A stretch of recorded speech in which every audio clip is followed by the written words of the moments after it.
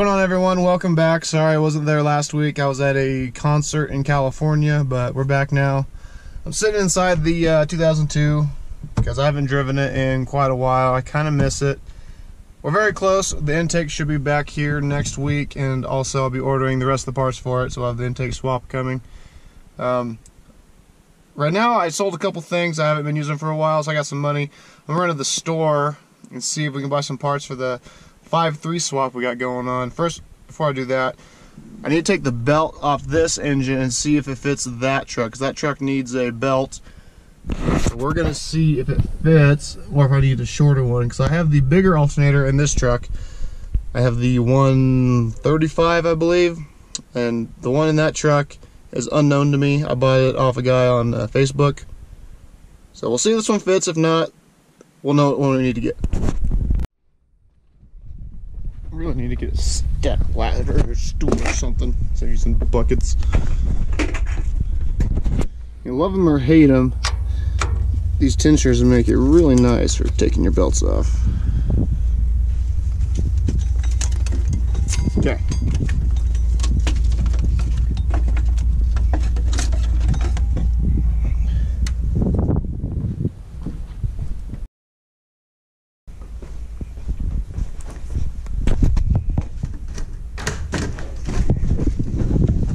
Rowdy.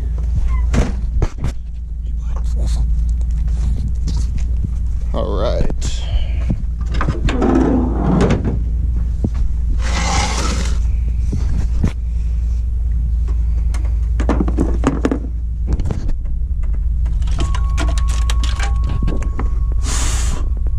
Well, it's like living in a desert and everything is dusty. All right, looks like it fits. So I think I'll just buy the new belt for my 6.0 and just leave this one on here. That way I don't have to worry about it. Damn, this thing needs a bath.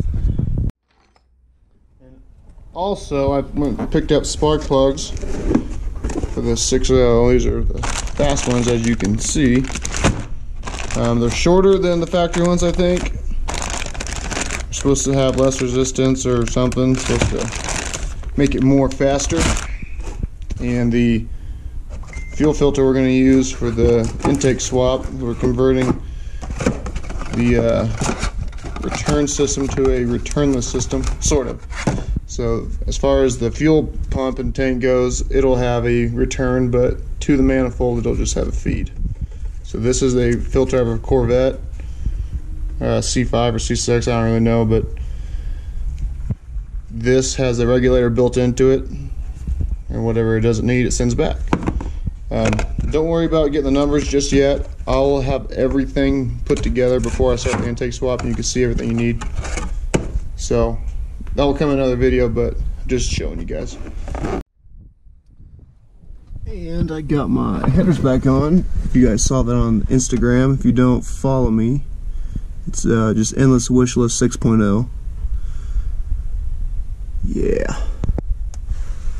And I want to apologize if I sound kind of stuffy. It's getting to that time of year where, it's getting cold and whatnot, so a little bit of a cold, I guess, cold season, so that's why I sound like an idiot. Was a new belt, so I'll just order my own stuff offline, the coolant temp sensors and the oil pressure that I need. We'll go ahead and put these belts back on, and I think after doing some measuring and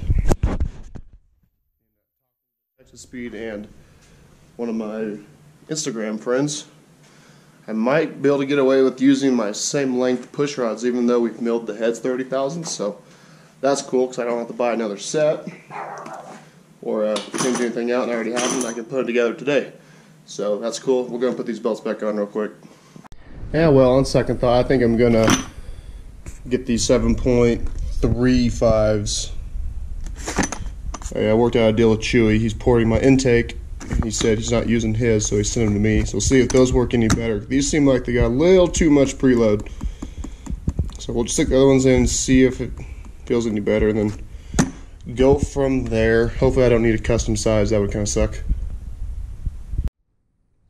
It's just killing me waiting for this intake to come in. I got my gaskets Waiting for it. Got the adapters for the flex fuel injectors I'm going to be buying. I'm going to see if I can drive it to the shop with the tune it has, even though it's milled and poured it, way bigger intake and everything. It's probably going to be way lean. I don't even know, but it's not going to be good to run, that's for sure. So we'll probably drive around the block and see what my air fuel is looking like. Hopefully it's not bad. I can just dog it to the shop, just put there, and then when we get there we'll put in the bigger injectors. But first we got to get that intake put on, and so once that comes in next week, I'll do the install video probably the following weekend, maybe the weekend after, because I'm kind of waiting for parts. Like I said, the intake comes in Tuesday. Then if I order the fuel rails, injectors, and whatnot during the week, they probably won't get here the following weekend. So we'll maybe have to wait a weekend after. But yeah, it kind of sucks just sitting here waiting for parts to come in. It's a good idea to keep all your extra parts. I know sometimes they can kind of build up and you'll have too much. Some things you don't really see a reason to keep them, but you might need them. So I keep all my spare stuff, LS stuff. Got the bolts for the intake manifold to hold it down. And waiting so we can put on this beautiful, there it is, intake, or throttle body.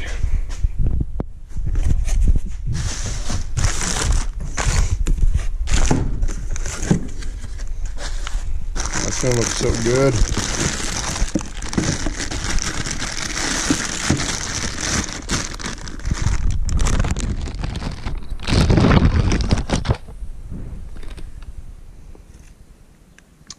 Yeah, I'm pretty excited.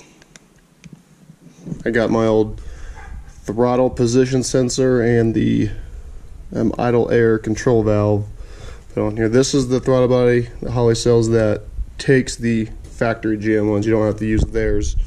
So theirs are pretty expensive. Not that these are cheap by any means, but I would have got new ones, but they want like 80 bucks for one of these things. So if these work, I'm going to stick with the factory ones. And like I said before, I'll go through all the part numbers for everything we need. I know people like everything laid out for them. I'll make it easy for you guys. So when I get the intake, I'll lay all the parts out that I'll be using, and give you the part numbers for things like the throttle body gasket, because you have to use the factory one. You can't use the fast one. I figured that out because I bought a $10 gasket, an old rubber ring that didn't fit. I had to get this one. So don't worry, I'll have all the numbers. And also I decided that, I know I just bought a belt for the green truck.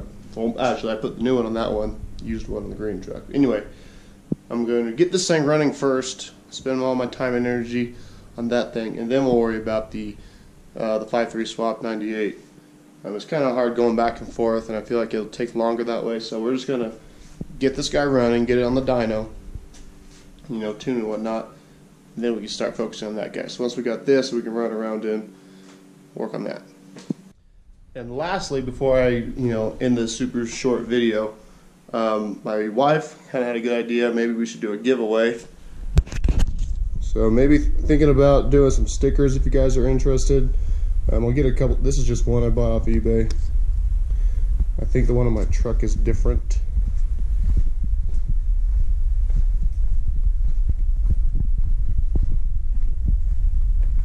So it's got the dot, the play symbol in the middle,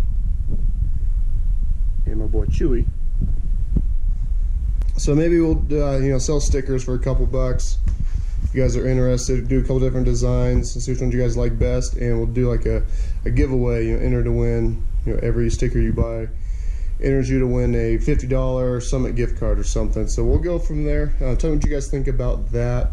Doing some giveaways. I was thinking about giving away the taillights on my truck once we hit 2,500 subscribers, which we are pretty darn close. So, and I guess I'll show you guys those.